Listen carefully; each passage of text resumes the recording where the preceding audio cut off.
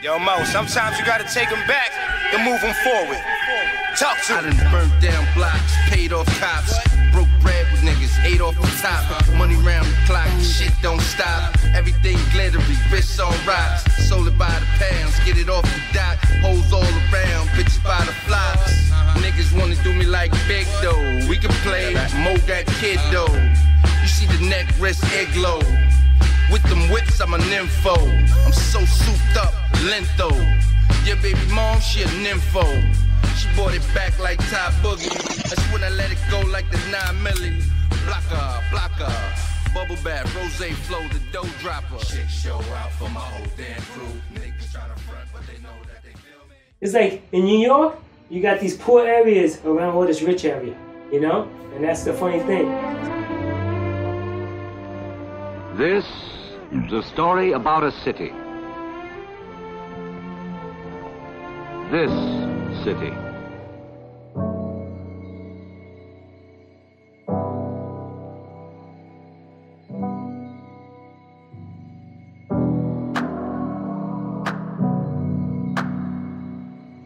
And what people don't understand, the word project. Project, yeah, and you know that it was a project. It was a fucking project.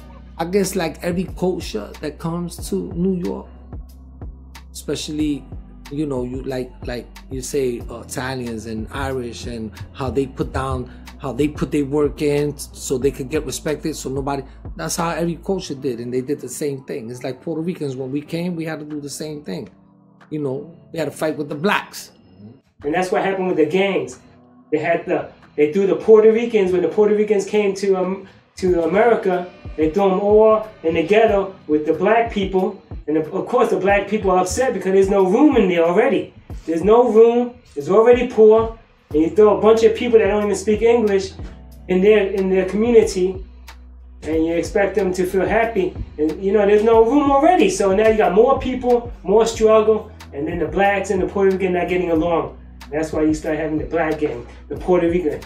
Puerto Ricans have to protect themselves from the blacks and the whites.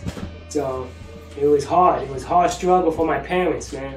Gangs as far as 1,000 dudes calling themselves Bloods or Crips from every borough or every state or whatever. It was just that gang was for that little block right there. So if you stepped out of that block, that's your ass if you don't know nobody. I remember on my block, people used to come and put their gang colors used to hang on the light pole, because you couldn't cross certain areas because of the gang activity. Exactly. I had a cousin called C2. He was part of the Savage Skulls, the Warlord. I wanted to be like him. He was 3 years older than me. He wrote a little graffiti, but he was mostly just a badass. My cousin, I looked up to him. If I was 9, he was already, 3 years, maybe 13, and he already had muscles, man. This guy already had muscle, and he was strong. And a lot of people fear him already, being 13, 14 years old in the Bronx. I really wanted to be like that. I wanted to be tough kid, wild like him. I wanted to just be strong, you know, in the hood.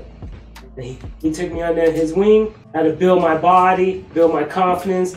He said the main thing, you have to fight. And he said, once they pick on you, it's over. If you never step up, go back at them guys, it's gonna be over for you, man. The life we're living now, there's a lot of stuff going on. These people don't get along with these people are against this one here. You walk in the wrong way, wrong neighborhood, you're gonna get jumped. If you can't fight in school, they're gonna punk you all day. So he taught me all that.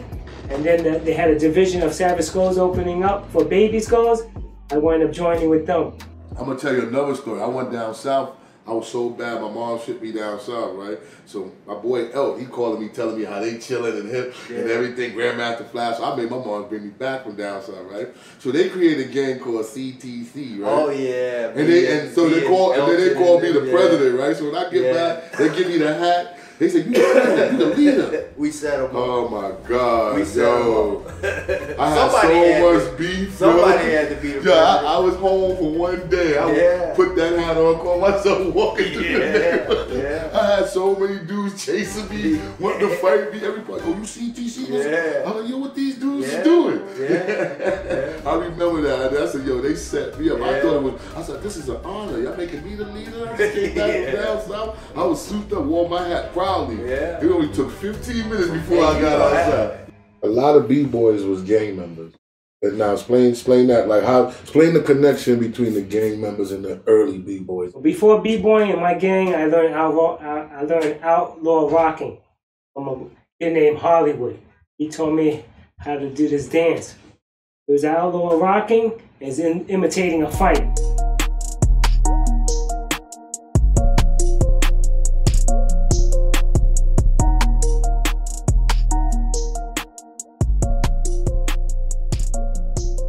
Tell me the first time you see me dance, what I did.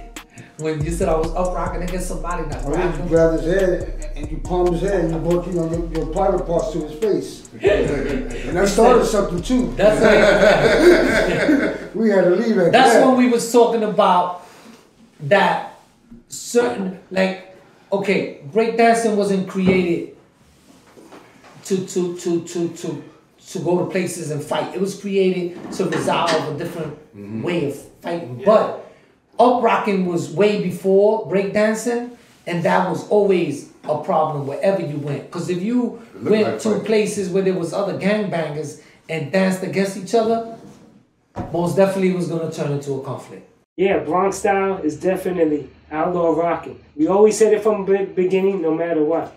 Sometimes Brooklyn talks about they started that certain dance, but then a lot of them say it didn't come from the gang. But from the Bronx, the fighting and all that jigging, jagging, stabbing, shooting and everything comes from the gang.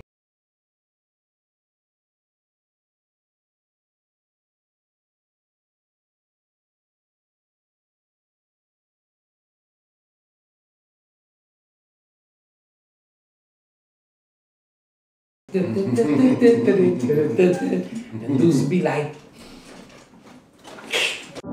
I had a cousin, lucky, I had a cousin, and he saw that I was going really the wrong way. Like, he did his thing. That was his life for a long time. But for me, he saw, like, within 2 years, I was getting really bad. And he's like, no, you're a good artist, man. You're a good dancer. Like, I can't see my cousin going, like, getting locked up. I had to go to spa for him, when I got older. So he was like, no, like, you're going to get out. You're going to get out. I said, no, I don't want to get out. I felt like I was powerful, I felt like a man, even though I'm only like 13 years old at the time, 9, 10, 11, 12, like 12. He's the one that pushed me out. I didn't have to go through no patch gland, nothing. They talked, they let me out. From that day on, I didn't know what to do. And that's when I started moving around. First it was the gang truce. After that dude got killed, I think his name was like Benji or something like that, a black dude. He was with the Ghetto Brothers, yeah. Then they had that big meeting. That's where the Warriors get it from. They had that big meeting and this and that and that. So now it's time to party because I don't got to stay in one area. The jams in the street, the park jams. That's what introduced me to hip hop. Yeah. The block jams, because there was a jam in every project that had a jam. Yeah. They had a jam in Carver. They had a jam in Clinton. You can walk around, walk around. Let's go see what's over there. Let's walk down here. They're jamming over here. Let's go over here. We go over there. And then whoever had the best joint, that's where you stayed at. Order those girls. Once it was done in the park, it was like anyone could go. If you're a little kid, you go to the park, you see something.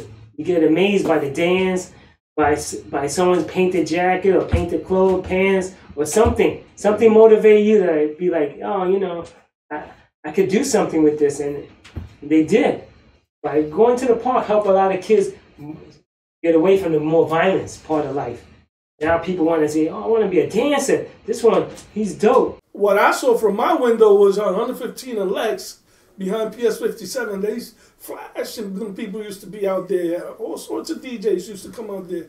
So when they used to play flashlight music like that, it was funk.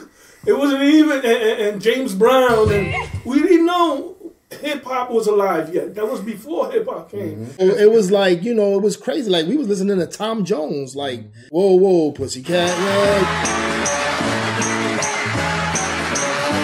You know, it wasn't really no major black artists playing on the radio.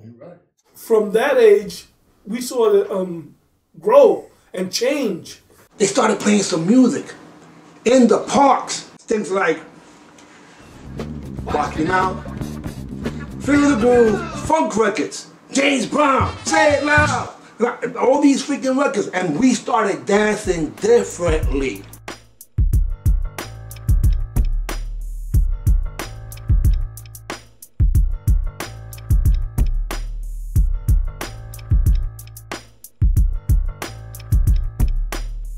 B-Boy was the one to dance to funk music, to the breaks of the beats.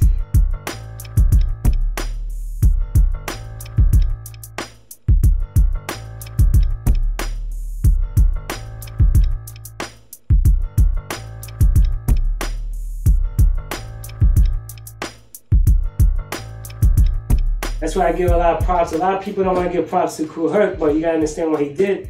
They play the break of the records. They didn't play the whole song all the time. They play the break so the dancers could get down. They were playing just a section of the record and they kept looping it. And that's when it all went crazy. People had a chance to go off.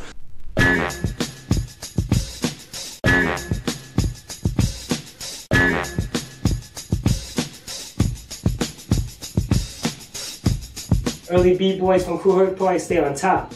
Then the next generation, I call it the second generation, the A1 B-boys, they start going down the ground. They start getting down on the ground and doing all kinds of moves on the floor.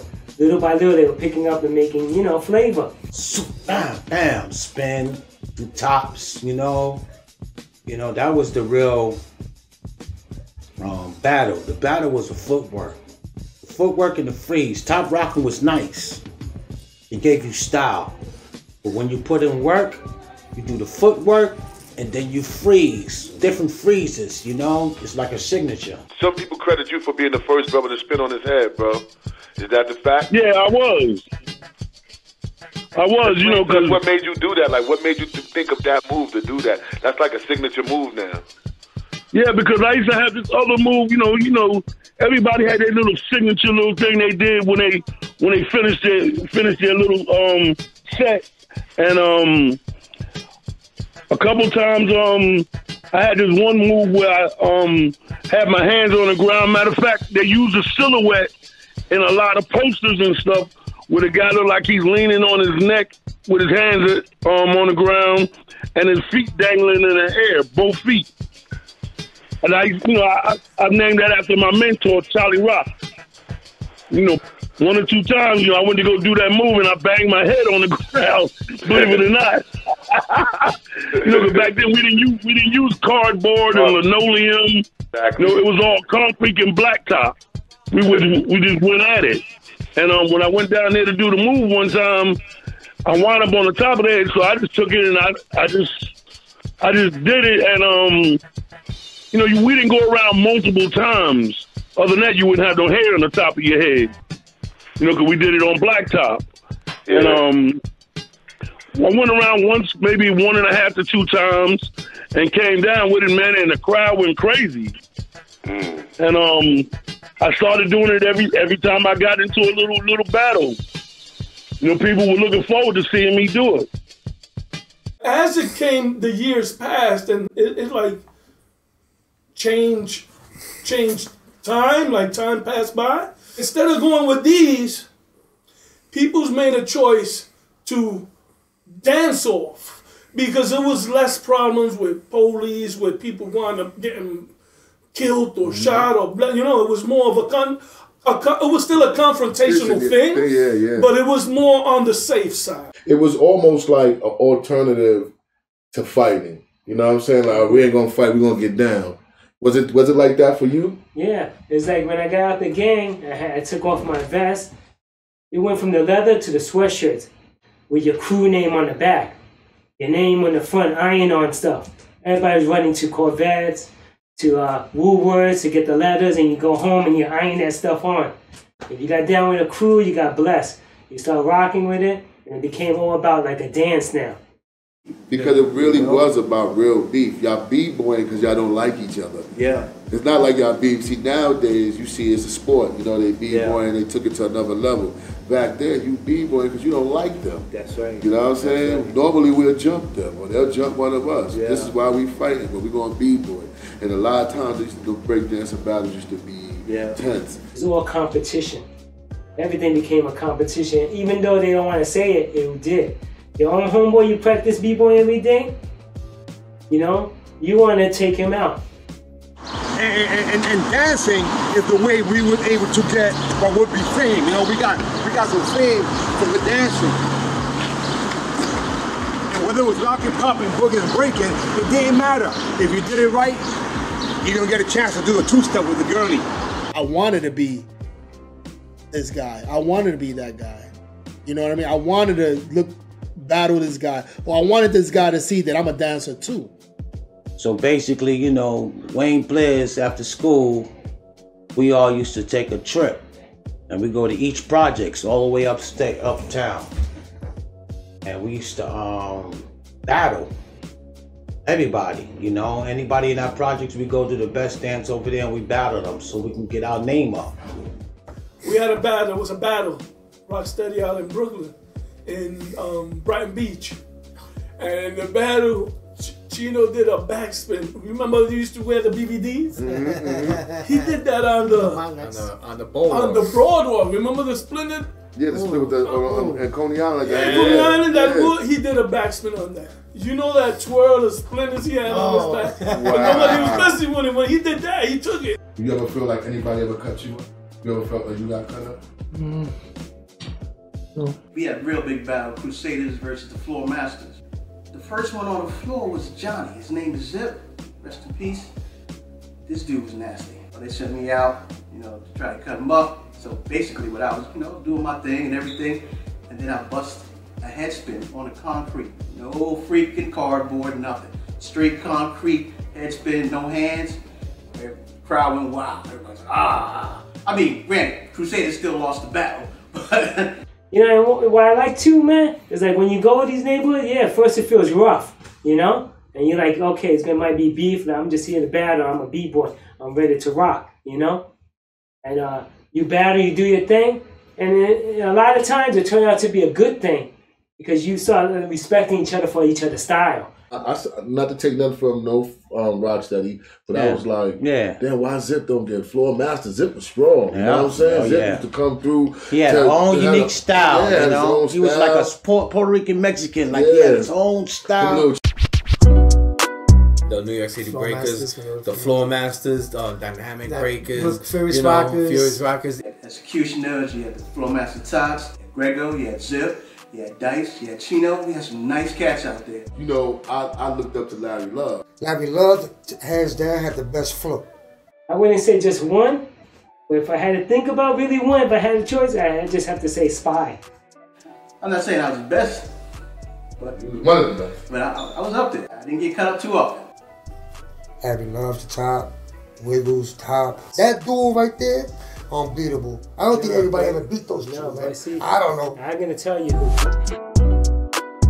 Kippy D and Little Spud. Right, but we talking about talking about what you were doing because these people are from your era. Kippy D, no one beat him. He was about Little Spud. What you thought about him? I say Wiggles couldn't fuck with him. I'm not gonna get into the debate because that's my man. You my man. Yeah, he's my boy, B. I know him. All right. So what I'm saying is right now, you cannot say that you could talk about the Harlem and the history of the B-boys in Harlem without mentioning you. Because we was doing it out there in it before we met you. Right. We met you in 70, 80, you know what I'm saying? No. You met me, but I knew Zip and them. I knew the executioner. I battled with Doug.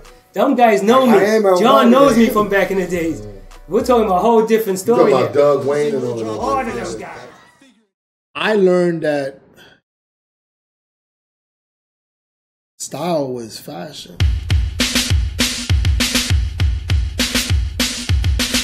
That was always like one of the baddest things about it is when you came in, you always wanted, kangled out, you know, you got the mark necks. We blinged it out and we looked it good. We, you know, the belt buckles and suede pumas with the fat shoestrings. Hold up, wait a minute. Coming to school with everything that everybody wanted to have. The gazelles, the sheepskins. You know, all fly. And sometimes you get a lot of credit for that. When you was a B-boy, you were hip-hop. After a while, that word started spreading to a B-boy was a dope dude, dressing fresh and fly in hip-hop. Because a B-boy like me, I also was a graffiti writer.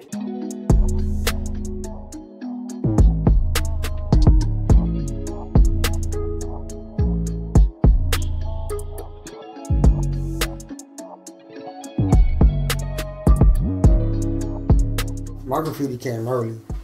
My graffiti, my project, the hallways, everything was graffitied up. The elevators took graffitied up, the hallways graffitied up, the buildings were graffitied up, staircases, everywhere. So when I was ready, like 5 years old, 6 years old, my buildings been tagged up.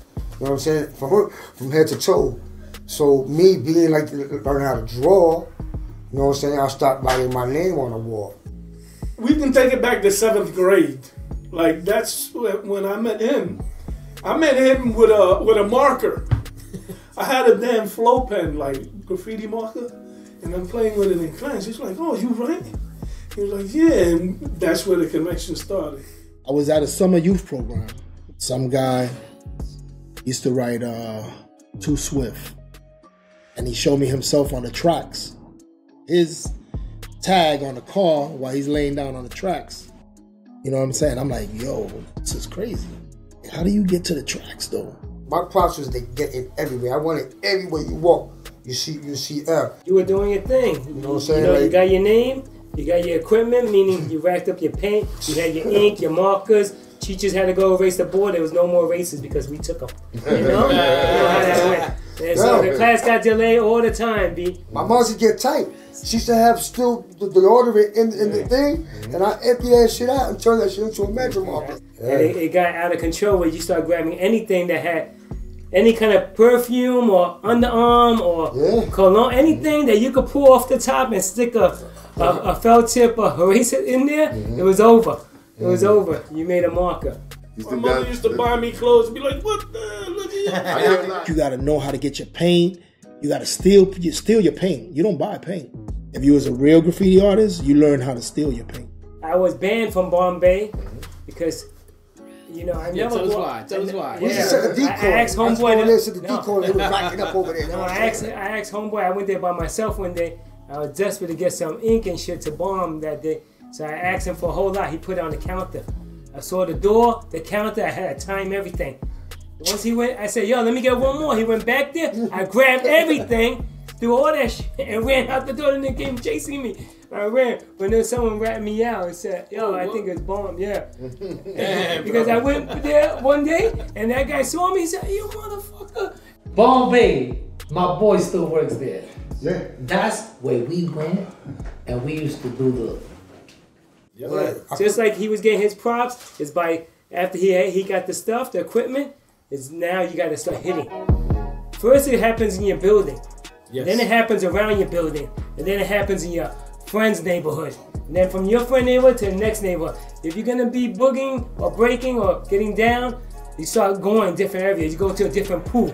You go to your boy that lives now on the other side, the west of Manhattan. You throw a tag while you're walking down there.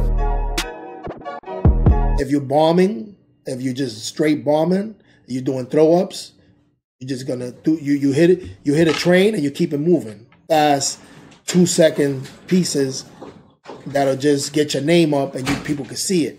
You know, so you got a choice. You wanna do one big nice mural or you wanna do throw ups. Well, when it comes up to graffiti, it's we see there's a couple of things. It's style, getting up. Yeah, because you could be a toy. You could be you could be whack. Unlike the more experienced writers, toys scribble anywhere. But if you're all over the city, you gain your stripes, you know what I mean? Because you're up, you're everywhere. You're all city. And Like then Band there's Tubi. people that have style that, you know, intricate, wild styles that take hours to do, you know, technique. Everything, you know, had different divisions to as far as the best. Who we looked up to, you know, Lee, Scene, G-Kid, Lee, Pink, Dez. You know, Dez. Looking at this kid, and I'm coming out the train, and I say, "Yeah, yo, shorty, what you write?" He told me what you write. He gave me another name. I was like, "Oh, I write Maze, bro." "Oh, okay, I'll tell you the truth, Brem." I was like, "Yo, shit, you Brem." To me, he was like a big star. Like, this kid was all over. You know what I mean? Like, I'm just trying to come up, and he's been on board already for a minute. So you see his name on a train, on a lot of trains on the 6th line. Brem. I'm like, oh shit, everywhere. Okay, cool. Yo, you want to write? I said, yeah. Okay, you can write my crew. I said, okay, cool. I met other guys that were down with the crew, and we started collaborating. And we became a team. We were like united, you know what I mean? So everything we did was like, yo, what's up? Where you at? We going bombing. You coming? 3 o'clock in the morning, 2 o'clock in the morning. Yo, get your paint. We out. Let's go. We're going to the yards. We're going to tunnels. That was like another part of the life, you know? Like, it was like,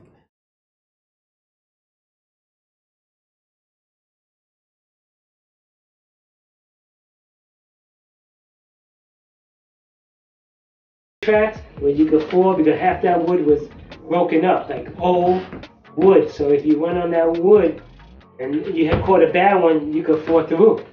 So half the time I always ran home in the pole, just in case. it doesn't matter where you was at, you just have to be fast. Because you don't know police is coming, you don't know somebody's calling police. So it's like, remember, we doing illegal stuff. Most of the time, if you're in the tunnel, you can't see. So you might see like little lights here and there. So you're like, what color is this? Oh, I can't see that. And then you might spray yourself by mistake and trying to, and you trying to be quiet and cool, and you hearing things, and you like, your ears are wide open for who's in the tunnel. You didn't want to get caught writing from another crew. Because then, they'll take your paint, or they're gonna beat you down, and that's gonna cause conflict between you and your crew. Oh, word, that was this dude. Or word, oh shit, we gonna have beef with this crew. So it's gotten to that point with a lot of crews. A lot of people that got shot, people that got stabbed. You're like, do I really want to be a part of this shit?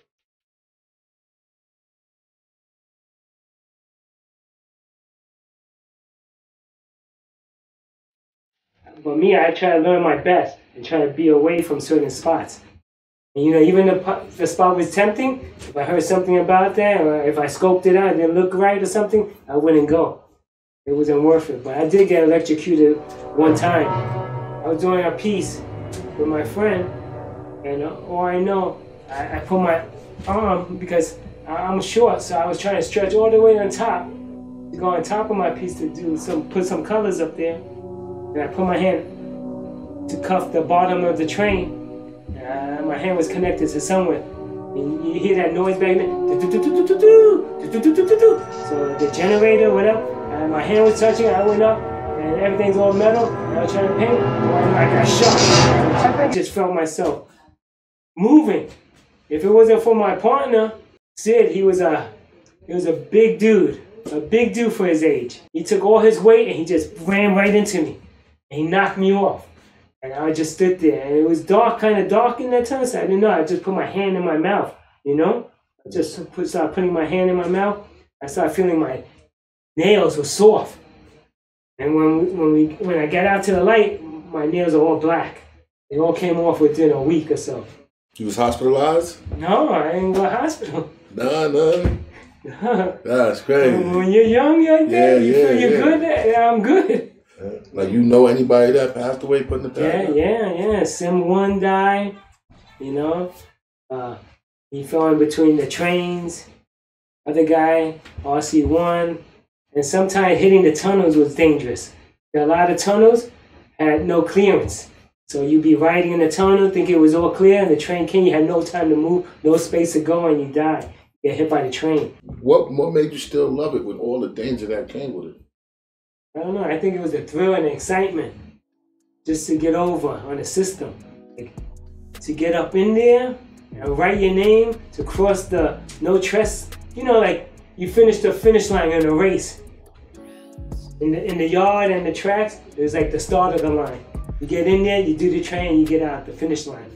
So it was a big mission to go down there and see these trains. When you're standing on the platform, the trains look a certain height. But when you're on the ground, where the wheels are, that train looks humongous. It's gigantic.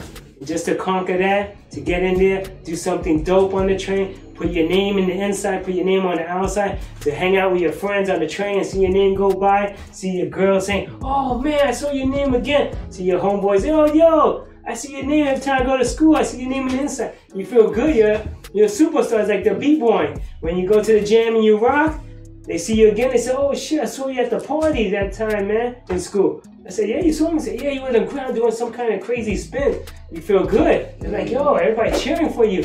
Can I learn that? And then, you know, that's how you pass it on. The graffiti girl, I mean, the people that don't know graffiti want to learn the graffiti, so you teach them. The people that don't know how to b-boy, you teach them.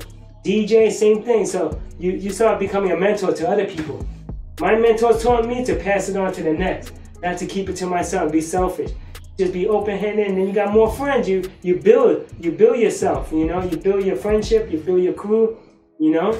Next thing you know, you go in and out different neighborhoods because your boy's from Edenwood, your other boy's from Bronxdale, your other boy's from Bronx River. You go to Taft, you got boys, you know. You got friends, and that's what hip-hop did to me. It connected me to everybody. At the end of the day, how you feel what hip-hop has done for you in your life? And when you look at your kids, what do you tell them what it's done? I'll get you that. Okay, yeah, no. Hip hop, what it's done for my life, it took me out of trouble. It saved my life.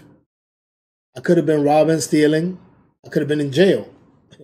I had many friends that wanted to do stick-ups, and that wasn't me. And oh my God, all I can say is that if it wasn't for hip hop, in terms of breaking, a lot more people would have been in jail and dead.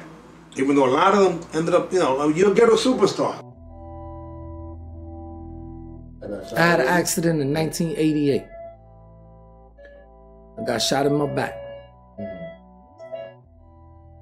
It was first called Roxy's, but when I got shot, it was called 1018s. And that was like a drug-infested club. Everybody went there. Everybody went there. Even, you know, all the El Cool J and everybody used to go up in there. Mike Tyson, everybody went up in there. But, you know, you had a lot of us that got caught up in that life and to go shine and, you know, check out the ladies and have fun, and it led to my life in prison. When any of the brothers try to pull you back, like, be like, come on, Chino, man, like, bro, you know, back with us, like, get back with them. Yeah. What stopped you? The money. The money got good, but I didn't know where it was gonna lead me to. Being in prison, did you seeing the whole? Because now you're in prison, you're seeing the movement grow. It's getting commercialized. It hurts. It's on TV. They got breaking. It hurts. They got Turbo. They got all these. It hurts because you're chasing something else, and if you would have stayed chasing that, you would have been better because you would have been part of where it's at today. Never turn to the dark side, ever. Because trust me, I mean, sometimes you gotta do what you gotta do. See your family struggling, you gotta make some decisions. You know, we become a product of our environment. And we get caught up, man. We get caught up with this, with temptation. See all this cars and, you know, and that's it. You know, those that stuck with it, look at Cano and Crazy Legs. They stuck with it, and a lot more other B-boys. And they okay. I mean, I'm certain everybody goes through they down. We did a play called So What Happens Now? And in the play, Ken Swift does a thing. He goes, He went for a job application, and they said, "What's your skills?" He put, "I spin on my head." Like you can't get too far for that, right? Too far with that, but which is not really true.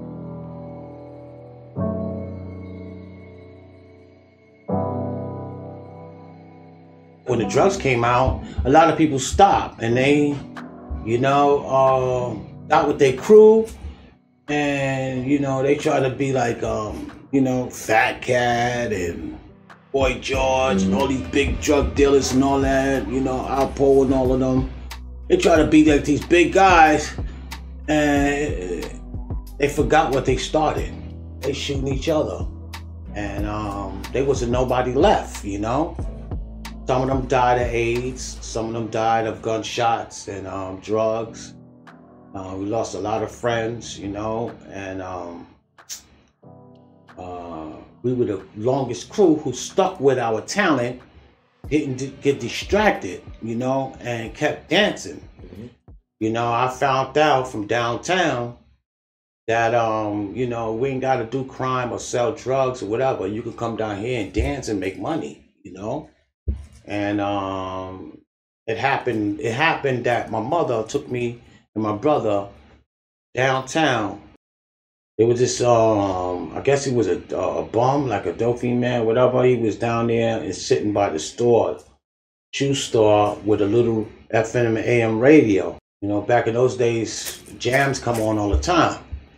So we start doing some Soul Train moves, boom, boom, boom, and we start popping and stuff, you know, and they were like, you know, poor families was out there, you know, black mothers, mostly black mothers. A lot of black mothers were shopping for their kids, whatever, and they stopped and looked at it. It was like, oh, these young boys could dance, you know, and they started throwing money. So money started dropping on the floor. We was like, oh snap, that made us dance faster, you know, and harder. And then somebody start throwing dollars, you know, because the white people were stopping too. A crisp new $5 bill. And my mother seen that, she was like, you better go inside that store and get a shoebox because your money gonna fly away. That right there sparked, you know, our journey of street, you know, where our talent was. So me and my brother, Doug Wayne, we went to certain spots. We started having a route from my house to Museum on 86th Street, Fifth Avenue, 59th Street, 34th Street, 14th Street, the Village, then come back up 42nd Street, all the way to the west side to Lincoln Center. Then we go home.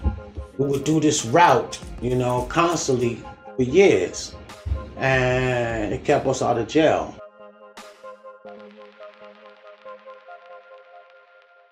What happened to your brother? Yeah. And I'm glad you didn't tell me. You know, I'm glad to hear he's still around. Yeah, you know what I'm saying? Still around. Because I used to be like, I said, yo, I told Al, I asked him, I said, it's supposed to be John and Will. Like, yeah, we had routines and all that. Yeah.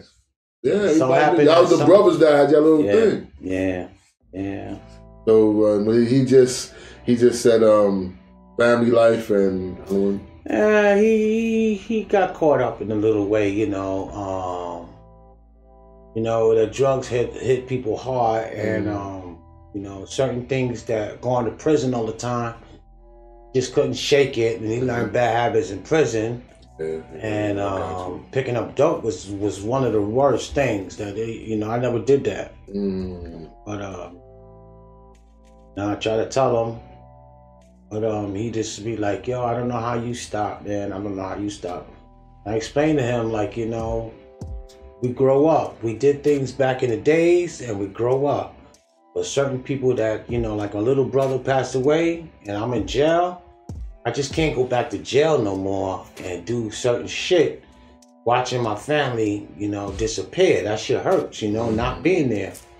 I can't do it. So, you know, I guess he's not mature enough, and he's 50-something too, to let that shit go. Like, you know, I tell him all the time, you know, like, I'm not going to enable that because I've been there, done that too. You know, not what you're doing, but I've been there, being of an way? addict and coming back and cleaning myself up and seeing what I, talent and stuff like that in the places I've been.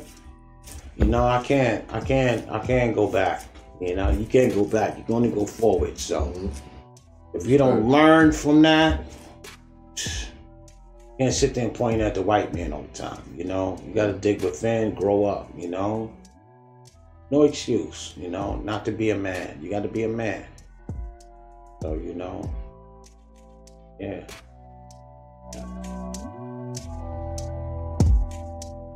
After 80, I just feel like it has to go to the next evolution. But no matter how you look at the evolution, it came from New York or anything. Or the evolution from all moves, especially the Bronx with the power moves too, After that evolution, then came the rest of the United States. After the United States, then came the rest of the world.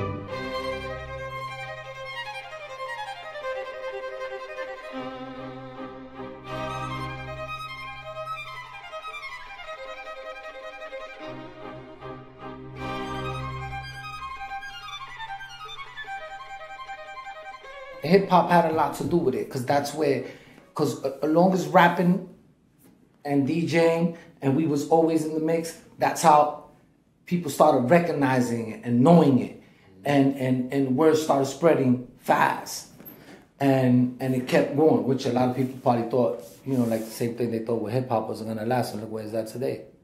And look at breakdancing, it's going to the Olympics. You believe that? It's going to the Olympics. I always knew that there was more to the world than just the block where I live at. That was the world to us. Coming outside and seeing our friends and stuff, that was our world. Going to the store to penny candy and stuff like that, that was our world.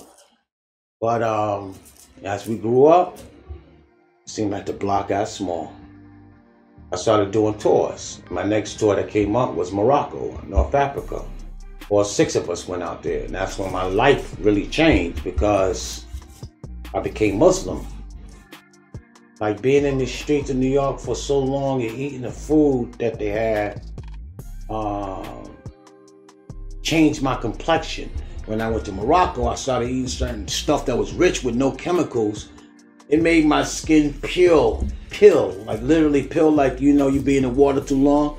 My skin was peeling. And underneath that was fresh, clean skin. I was glowing. So I was like, wow, Africa, North Africa. And that showed, it made me look at America like everybody want to come to America. Everybody's like, oh, you from America. Everybody want to go there, but I lived there and it's not all of that. To me, I had the attitude like, you guys got real natural stuff, gold, food, family, culture. Each of us went on tour and, we took a little piece back with us, I went to Morocco, a Muslim. Girls from Japan, I teach arts there too. It's like, I never thought that I would have a Japanese wife, today. I went to Japan in 1979, I went to Japan in 1979 in the summer.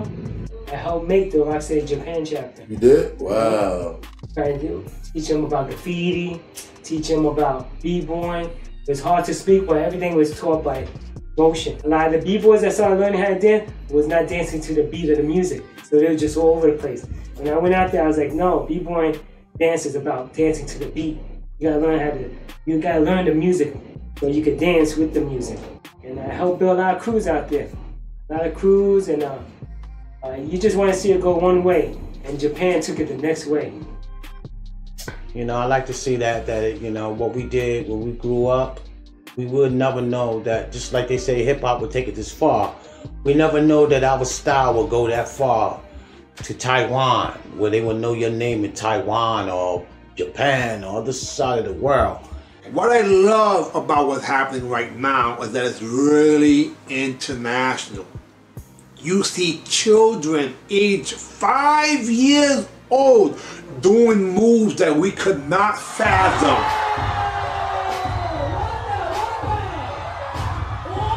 Incredible. Whether they're Russia, China, career. These dudes right now are taking it to a whole new level. I mean, I see guys like, you know, the Jabberwockies. These guys are nice, and they got it all coordinated. I mean, we coordinated later on, but when we first came out, you did your own thing. You had your own signature moves, and that's what you did in your battles.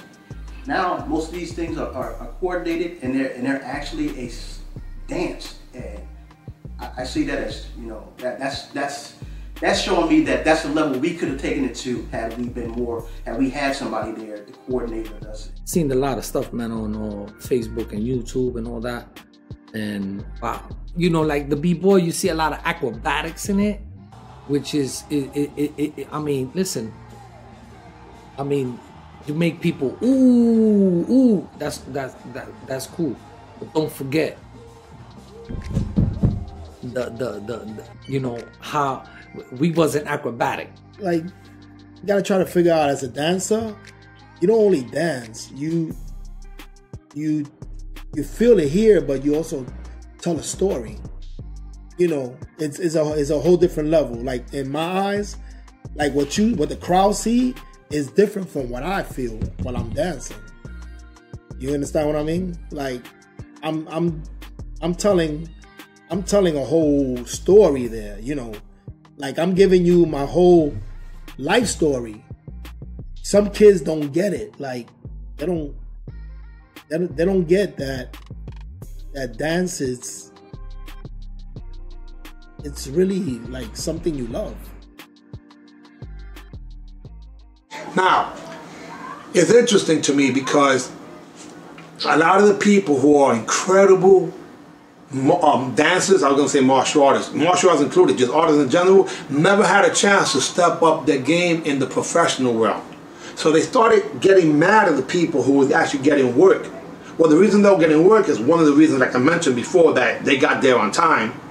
Another thing was that they had a dream to be professional. Congratulations. Oh, thanks. Professional wasn't part of what hip-hop was about. We were just trying to express ourselves. We were freaking stinking broke, and we was trying to express ourselves from our frustration. Well, back in the days, it was basically blacks and Hispanics. Yeah. This is our thing. Now you see everybody worldwide. This is our thing. We started and it. now, you know, we got the, you know. And I we said, don't want to say I it, don't but we don't want to discriminate. make I it said, be. they never was in the Bronx. They never came to hang out where we did that in the ghetto.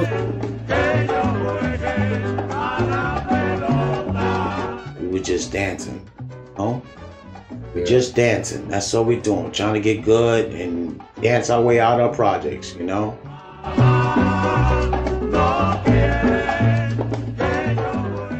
If there was, let's say, 100,000 breakers before, there's millions now.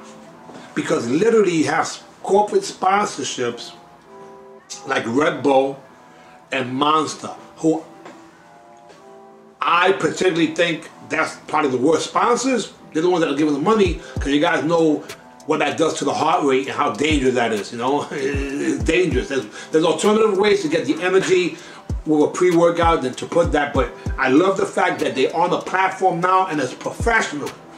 I love that, because realistically people are earning money with their talents. Hip hop ain't ours no more, man. It's a whole new game. Like it's the not game ours. changed now. Because when you say hip hop, it's a culture that was supposedly subculture, right? Because it wasn't part of the plan. You know what I mean? And the thing is, we determine what was hot and what's not. Nowadays, we don't determine what's hot and what's not. People just help make them music and videos and no, this is what hot. They play it 1,000 times a day and they program into what's hot and what's not. We used to determine what's hot and what's not. There's a lot of this music that I don't know. You know, the mumble rap, yeah. You know what it is they got it so easy. Not only that, the whole world is right now. Kids grow up on this. Zombified. Yeah. When it was us, like, oh, go outside. Don't tell me go outside, because you're going to have to come get me. Yeah, man. You know what I mean? Now you tell the kids, yo, go outside, go play. Nah, hold up, give me 15 more minutes, man. But nowadays, like, you know, we try to be the best parents that we can. We try to make them not go through what we went through. Our parents would have been arrested. Listen, my neighbor brought me home one day to my grandma, and grandma didn't know Spanish. And my neighbor's black, and she's like, he'd be like, what are you grabbing that boy for? Because she found him hanging on something dangerous. Yeah, people in your she neighborhood. She brought me to the door they know like you. this. And she knocked on the door, and she don't speak a lick of English, but she understood. Like, why he dead? I saw him, I found him, yeah.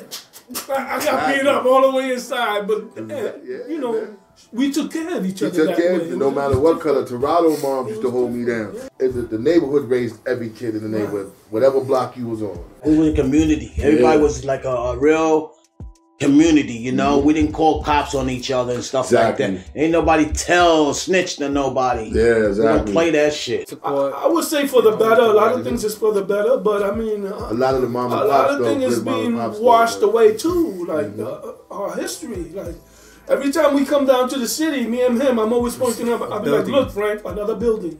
Another building. When we look, the face of the city is changing. So there's buildings being torn down that we're not never gonna see again. When we come here to Harlem, I still love it because I'll be like, yo, you see that building? Malcolm X took a picture in front of there. You know what I mean? That still is what it is. Yeah.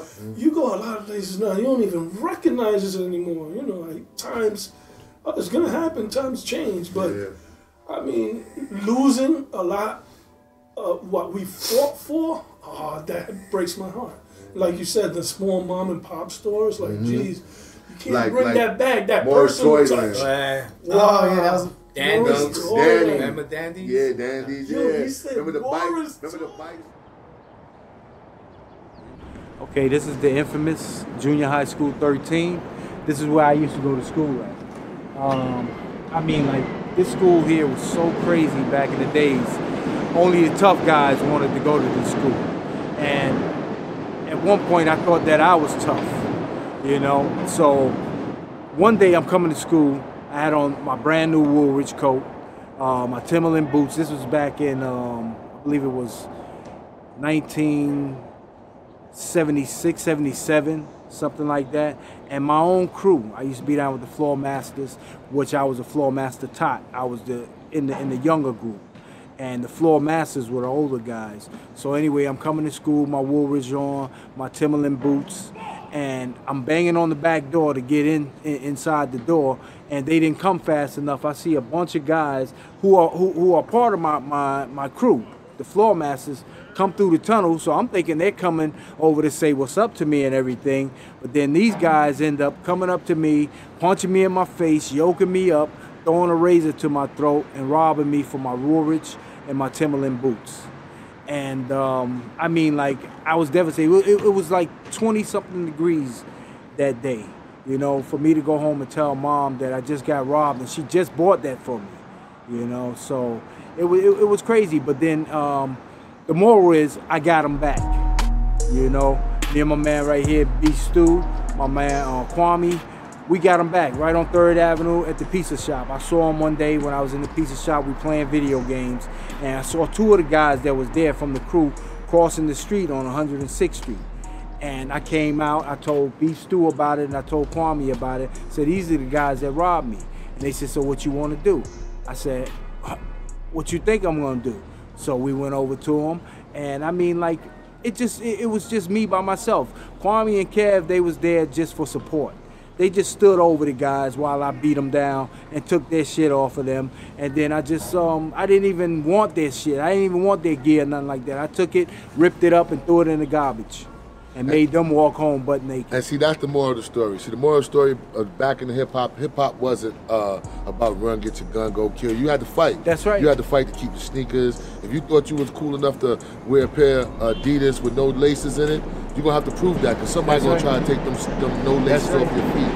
If you thought you was cool enough to wear you a pair of Gazelles, you was little, or you're going to go to buy, or you're going to save that money and go to Dapper Dan and buy that Gucci or Fendi jacket, you had to fight for it many of times. You want to go to these jams out back in the days, to come in the jams outside, you had to fight for it. And one thing about back in the days, it was real. Your project wouldn't even back you if you ain't fight.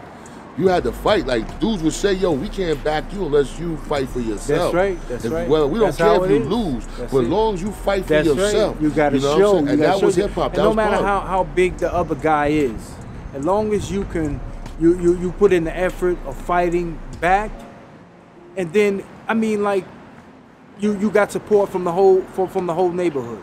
You know what I mean? I mean, they won't let you get jumped or anything like that, you know, but you got to show that you're not afraid to fight back. And a lot of times in the jams, that's what happened. Dudes get into a fight. Instead of the jams getting shut down by somebody shooting, they would step off to the side, the older dudes or the OGs of the project, and everybody would hold each other down, and it'd be us with my niggas on my project on this side, and the dude and his niggas on the project side, and they say, yo, y'all just get to scrapping. And That's we it. scrap, and we go scrapping, and you know, and we just, and then a lot of times we shook hands. And a lot of times after the fight, we go smoke some weed together and shook hands. A lot of these dudes are my boys now, dudes who I have the utmost respect for now. That's right. And and I think if a lot of these young kids would do that now, with their beefs and learn that if it's that serious, we go somewhere and we handle it like men. That's right. And like men, and then when it's over, we shake hands. Yeah. There'll be a lot more friends and a lot less deaths out here, man. Yeah.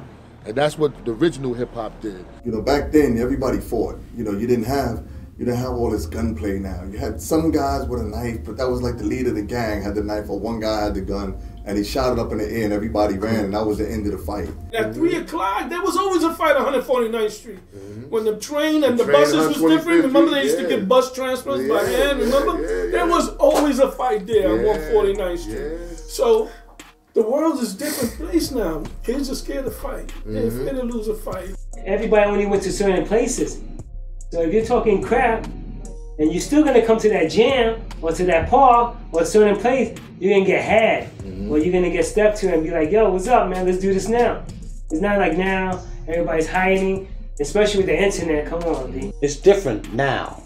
Because back then we danced for fun and there would be a prize and stuff like that. If you win or lose, you're still friends at the end of the day, you know? Today it ain't like that, you know? Today it's like, you know, I gotta feed my family, I don't care, you know, or respect what you came up doing. I want to battle you and there's no love in the dance whatsoever. They're not really dancing for the love of it, they dancing for the money. And the thing that used to drive me crazy was this. We were the people who lived the culture. Yes, some got more props as well, would be pioneers and legends, but there's a lot of unsung heroes. A lot of people not recognized, and it's sad because of the fact that we was a part of what it is today, and anniversaries are about everybody in the old school coming together. Now anniversaries are all about the new and forget about the old, and there's no recognition because really we got our own names already. We make our own paths, you know. But show recognition, show you know, introduce people. What 2 years ago they had the Wild Style. Anniversary, and Fable was on the stage, and as soon as he seen me, he shouted me out. He told everybody who I was, and a lot of people started, oh shit, and they came to me and they were like, yo, because a lot of people don't know. I've been, you know, I chose a different life after a while, but I was always still connected to a lot of my Rocksteady brothers. Then you got certain names that come out, and those are the names that people stick with, you know. So, you know, it's just props to everybody that put in their work. Yeah, Grego, he had this crazy move with his, I don't know, some type of crab move. He cut people up with that, man, because he was double jointed. You know, these are the kind of guys that, you know, didn't get the recognition that, you know, Rocksteady got. You know, the Floor Master Tots, they were a good crew. Crusaders was a good crew. Yeah, and you know, I regret things like not having video. A lot of us early B-boys, I mean, come on, man. You had El Dorado Mike, he was a dope B-boy that became a dope hustle dancer. You had no footage of him, but he rocked. He rocked. How about Cisco Kid? He's dead, but he rocked that floor, B. He was nasty, you know? Phase 2. Yeah, they know he was a B-boy, but no one could see him, you know? But, you know, I was there, so this is why I want to keep these guys' names alive, man. it's like this, like you said, you know, people don't get recognized, uncelebrated pioneers. So if I sit there and dedicate it, I'll be here all night because there's so many people that passed away and never got recognized. I miss all of them, and I give, you know, I wish they were all here, but you know, they will never be forgotten. And when we was coming up breakdancing back then, we always had each other's back wherever we went, you know. And I know the ones that are real famous today forget that. I have heard stories that people say, yo, because of you is because of why I'm a DJ. I used to see your graffiti jackets. I used to see you breakdancing in the plaza. It's something that they remember me as a piece of history. I told a lot of people, and I made me feel good because I passed on my art to them and showed them this is how it is. I didn't like to battle all the time, just like passing the love down to people, showing what it was about. But that was my thing. To this day, I still do it for the love and the creation. I just love it. It makes me feel good when I'm dancing. I know I taught a lot of people how to write into the graffiti world. I brought a lot of people into the graffiti world. And graffiti artists are proud. They're not gonna say, yeah, he taught me. Graffiti artists don't do that. No, I learned this on my own, you did. But I mean, that alone, that I know I did it, I'm good with that. You know what I mean? What I care about, tell you the truth, is the people that I was with at the time down there that still give me the love and still represent me in Japan, or when I went to Korea in '94, or to Paris in the '80s, or UK. The people that was there still give me the love to this day. That's why I care. I don't care about all this stuff in New York. People like, you know, let's bypass Bonfire's history. He wasn't in this movie, he was in that movie. Well, he's not in the forefront. Because I gotta think about my life. So I took care of my life and the people that was around me. So all that other stuff, you know, getting bypassed, I'm good. Look at us, how many years later? We met each other. How old are you? 13 in 7th grade? Yeah, and man. I'm 50 what? I'm 50 what? I'm 53. And we're still together? You know what I mean? Everything that, you know, at that age you come up with, it don't leave you. And the day that you leave it and abandon it is when that person is going to start getting problems. You know, that's what happened to me. You know, if I would have stuck with the arts, maybe it would have gone differently. But once you if you are an artist and you disown the arts, like, it's not going to be pretty.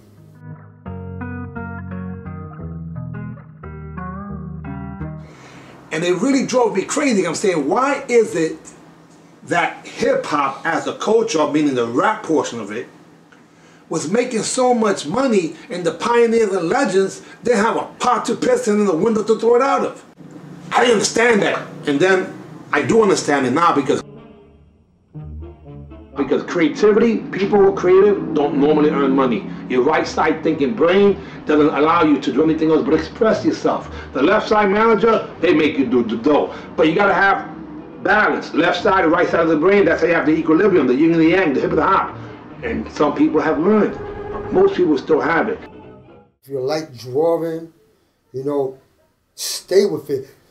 The art is never going to stab you in your back. Art is never going to disown you. Art is never going to leave you. You know what I'm saying? It's always going to be there to give you company. You know what I'm saying? You could be by yourself and you could draw, you could dance, and you could DJ by yourself in a house, and you could have fun. Still dance to this very day? To this day, I still dance. You still do graffiti to this very day? I still do graffiti to this day. That's real. Yeah, I still rap. I still make music. I still DJ. I make my own beat. I'll sit in my crib for 2 days and I'll come up with something. My mother fed my love of art. So when I used to draw, she always used to buy me stuff.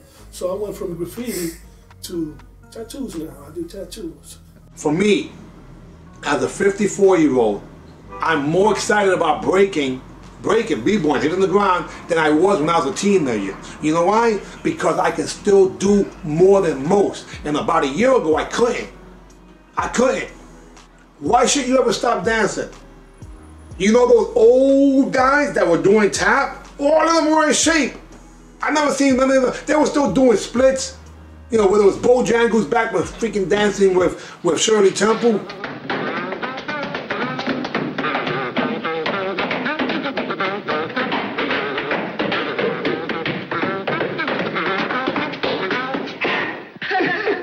So why can't we as B-boys do the same thing?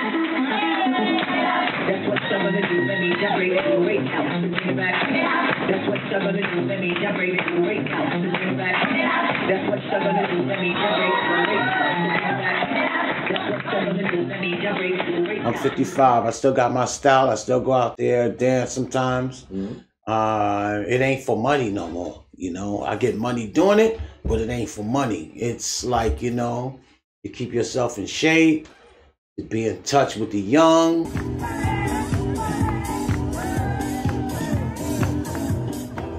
Make sure, you know, they don't forget. They doing light feet. They doing dancing on the train. Oh my God! But they know me as an OG saying, yo, that's the dude that started this shit. If it wasn't for you, you wouldn't be making no money out here, you know? So, you know, that's a deep thing to see these kids grow up, and then they have kids and grow up, and I'm like dancing through generations.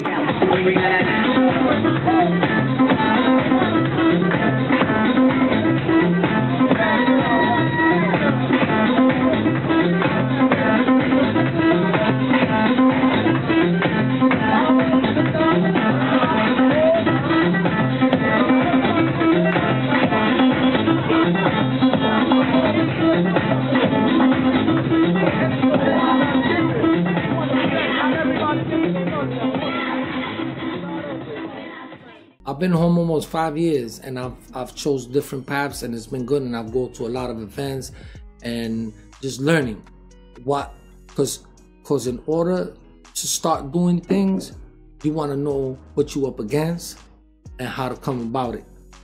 So that way, you don't do the same things they doing. Do something better, and you bring something to the table. Because I got a good idea, and if it comes out right, the hip hop world would know. But as far as the contribution, it's done. Whoever needed to learn and get what I needed to give, it's out there, and I'm proud of that. You know what I mean? And the point is, the fact also remains, like he just said, I'm still giving. It don't stop. You know what I mean? You got, in order to make it live, you got to still give it away. You know what I mean? If you really want to help people for generations to come, become an educator. Become an educator. Pass it down. Some of you right now are in the worst physical shape of your life, and you don't have to be. You're not even happy about that. Start slowly but surely doing some of your moves. How? Start teaching your grandkids. Have some fun. Interact the same way the older people used to have us doing the 2 steps. You know.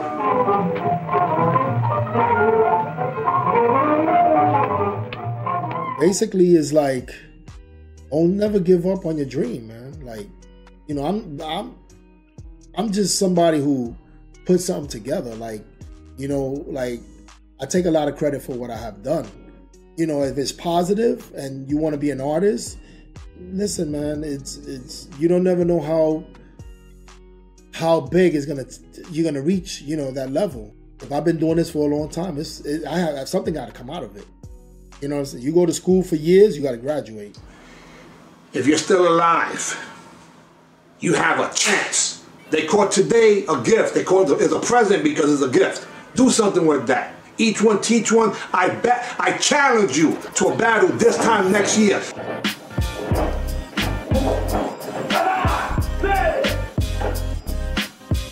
Get yourself in shape because I'm doing it. You get what I'm saying? And that's it. I don't want to talk to you no more. I'm out of here. Later.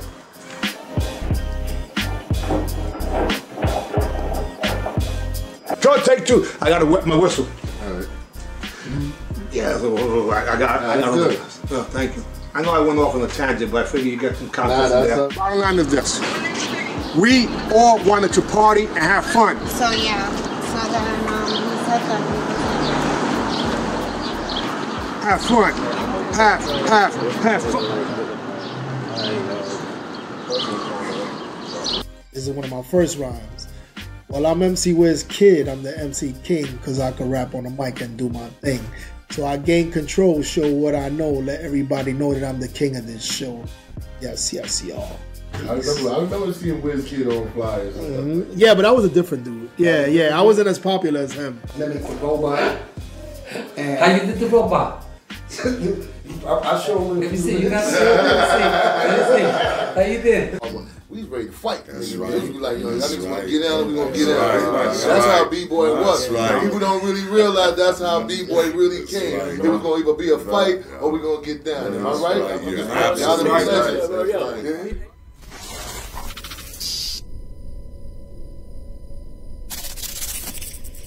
In this world, all you got is you.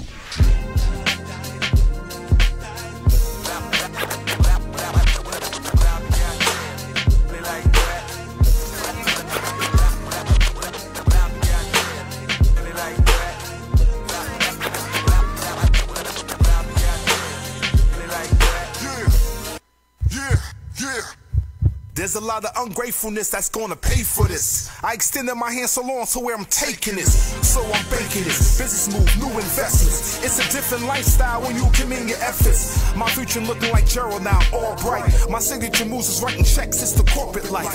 It's a whole lot different when you make it different. Depending how you make your living from the lane you're driven. Nobody saw my vision, no faith in me, I'm laughing with them. They even actually turn their backs on me, okay, I get them.